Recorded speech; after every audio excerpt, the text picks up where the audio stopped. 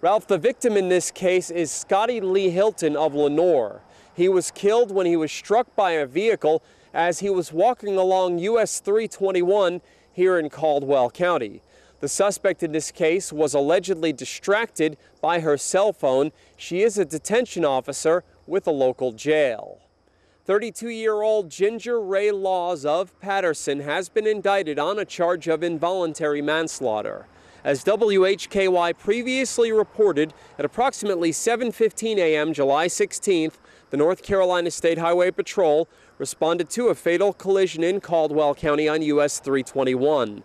The collision occurred on 321 southbound near the intersection with Fork Creek Place, which is just north of Lenoir. A pedestrian was walking south on the right shoulder when a Dodge 2500 pickup ran off onto the shoulder and struck the pedestrian. The man died at the scene. The driver of the pickup was not injured. The pedestrian was identified as 45-year-old Scotty Lee Hilton of Lenoir.